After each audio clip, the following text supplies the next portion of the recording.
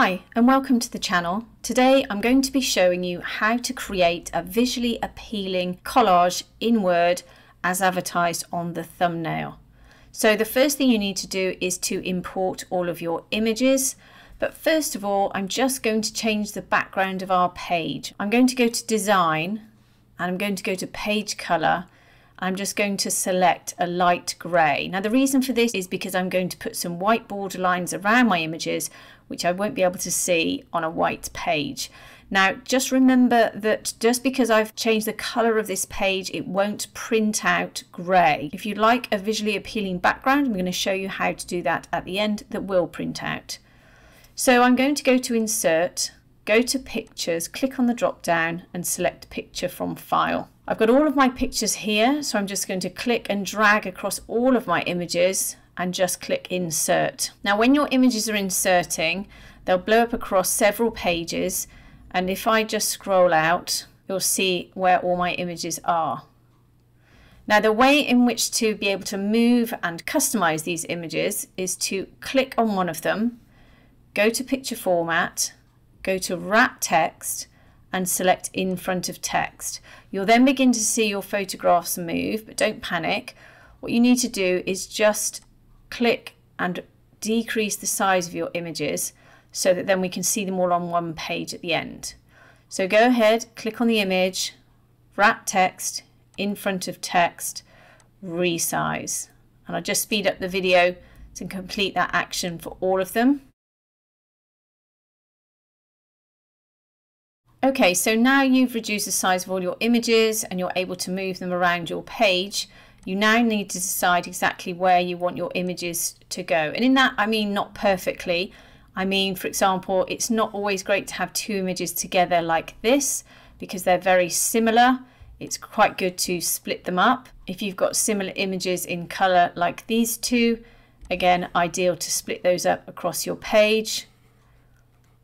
And then with these three here, you can either have them across the page from each other or diagonally, just once again to split those up.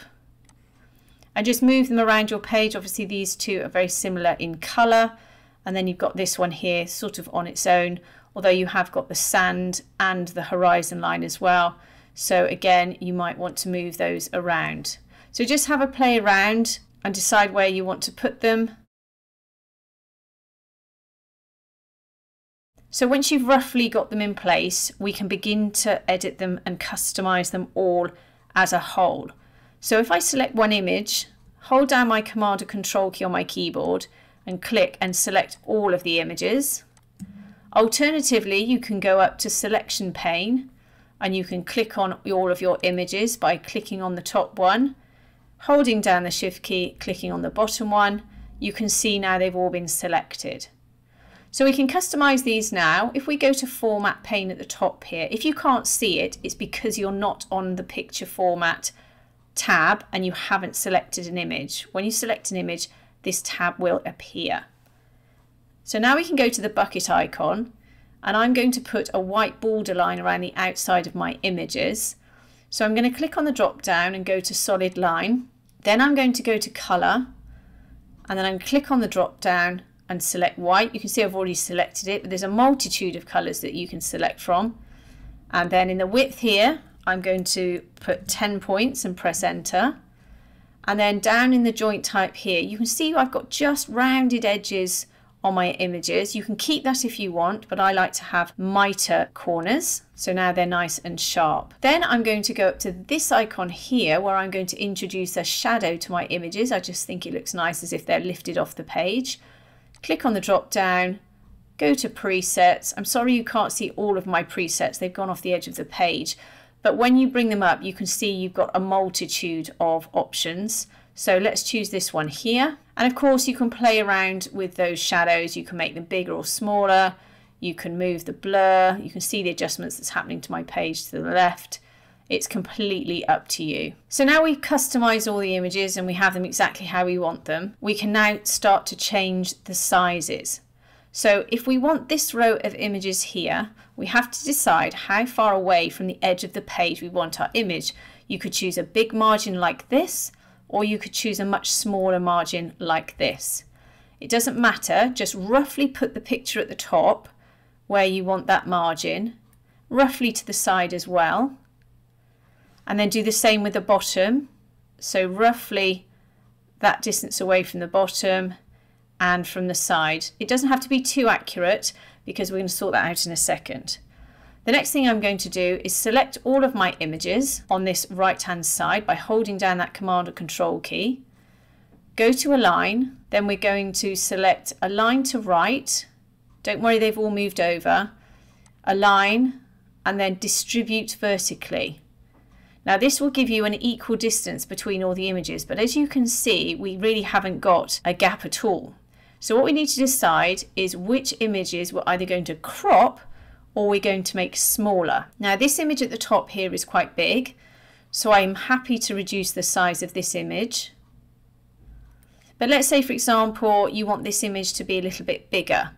What we can do is just move this one up. We can actually make this image the same size as the one below.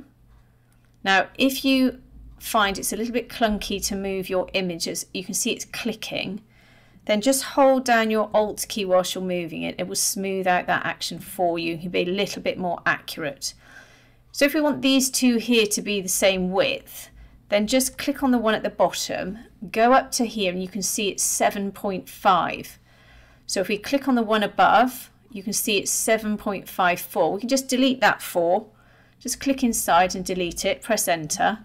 And now you know that these two images are exactly the same width. And that will work really well when we come to doing this giraffe image. The next image up here, I don't want to be the same size as this one because I just want to create a little bit more interest.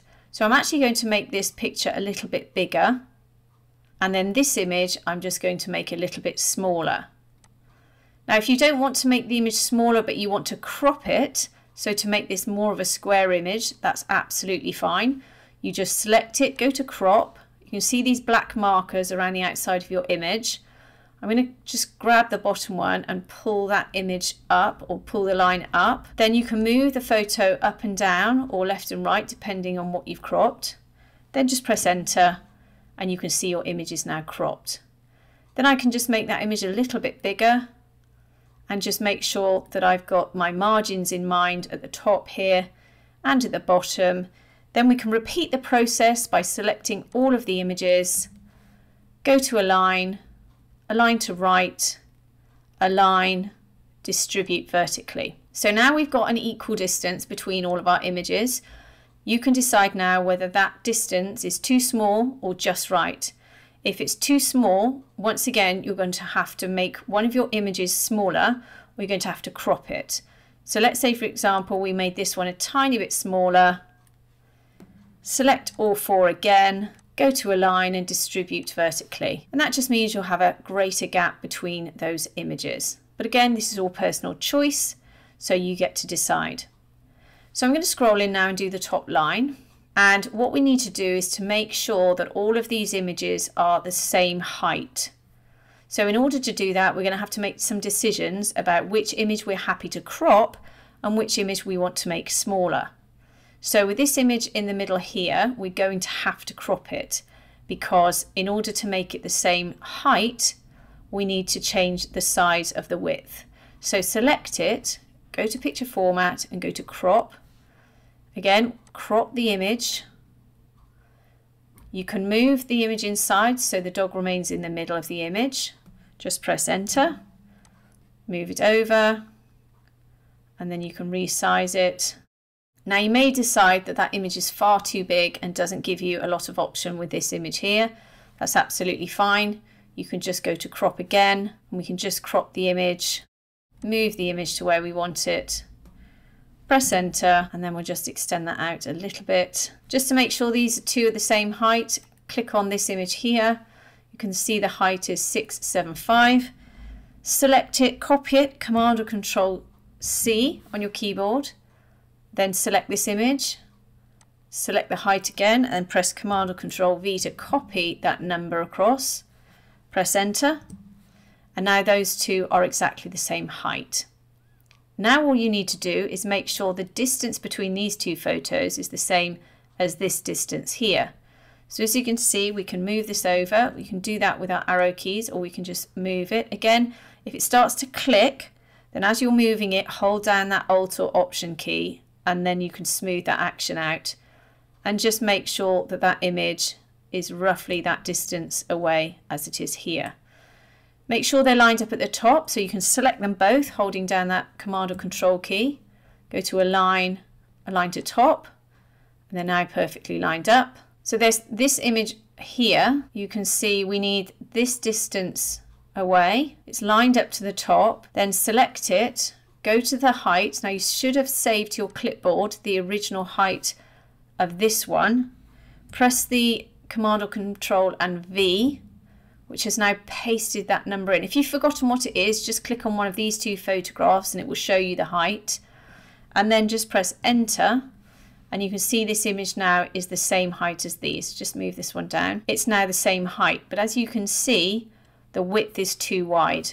So what we can do is select it, crop it, and then we can crop it. Now this will crop the image and not the border around the image. So you can see we've now got this gap here. So it's going to show you this preview here. So you can see the gap is a bit wide. That gap there is roughly the same as this gap here. My image isn't quite right because the animal isn't in the center of my image, so I'm just going to move that over and then press Enter. And now they're all the same height, we've got the same distance between them, and they're lined up. So don't worry about the gap at the side here, we'll sort that out at the end. There's a bigger gap there, we'll align the whole thing. We'll go down to the second row and we'll do the same here. Select this image, roughly place it the same distance apart than the rest of the images. I'm just going to select both of them, go to Align, Align to Top. So now they're perfectly lined up. Then I'm going to deselect them both and just go to Picture Format, and we can see the height here, 6.02. I'm going to copy that number, select this image, then I'm going to go back up here, select it and paste, Command or Control V, in the other number. Press Enter. Now we can move this over right to the edge, trying to line it up with the edge of this image here. You can see we need this gap. So again, we're going to use the crop tool, and then we're going to click and move it across. When I release it, you can see I've got this preview. That gap is not too bad. I think it needs to come back just a little bit. Then again, move the photo as you see fit. I'm just going to move it over, then press Enter. And then as you can see, these two are lined up, they're the same height, and we're lined up to the side as well. And then down here, we've got these two perfectly lined up, so we want to make sure that the giraffe is too. The difficulty with this one is we don't have the height of both of these images and the gap. So what we can do is line it up with the side here, and then we can pull it up just to make sure we've got the right gap here. So you can see we're lined up here, we've got the gap here. Just going to use my arrow key to pull that down, and if we're not perfectly lined up, then I can move it, hold down my Alt or Option key to smooth out that action. You can see we've been cut off at the bottom. So let's go up to the crop tool, and then we can just move this down, press Enter, and then we can move this up, and then we're going to continuously have to crop it until we're happy with the image. We can move the giraffe down, press Enter. Okay, now what we can do is line it back up again, line it up to the side, make sure the gap's okay, and then line it up to this image here. Now what we can do is to crop it, move this up so it's in line with the other image to the right. You can see that's now lined up across here. Then we can move the image of the giraffe up and down as we see fit. Then just press Enter, and now that's all lined up perfectly. So let's zoom out. Now you can see we've got everything lined up. What we can do is go to the selection pane. We can select everything in here, select the top one, hold down the Shift key, select the bottom one. You can see that now we've selected everything. We can go to Group, select Group. Now it's all one group. We can go to Align, align to the center of the page, align to the middle of the page. If you want to put a background on this image, if I just go to Insert, Shapes, click on the drop down and select the square, and then just click and drag out a rectangle across the page. Go to Shape Format, go over to Format Shape, go to the bucket icon, go to Fill and click on the drop down. If you want a solid fill colour, you can go across to here and you can select from a multitude of different colours. Alternatively, I like to use a gradient fill, and here I'd like to go from linear and click radial. Then in the direction, if you go to the centre one, you can't see, it's just off my page, go to the centre one of that 5 and it says from centre. Then you've got your colour options here. So this one over here is the centre colour, which is here. Let's just turn that white and you can see, just click on your colours, that white one's in the middle. Then click on this colour one here, and then you can select from any colour choice you want. I'll select on the blue. And then once you're happy, go to Send Backwards, Centre Back. Now you can see how it looks on your images. Now if you're fortunate enough, you can go to the colour icon here, go down to More Colours, and you can select from this colour wheel if you want to select a particular colour, perhaps from your images. If you do select from the images, it just makes it a little bit more cohesive. You may also have this eyedropper tool, in which case you can click on that and you can move anywhere over these images and select a colour of your choice. So we could select a yellow colour if we wanted to and click OK. And we have alternative options where I've selected another colour from down here. But also you can go down to the bottom here and you can change the brightness of it or the lightness, and you can make those kind of alterations as well.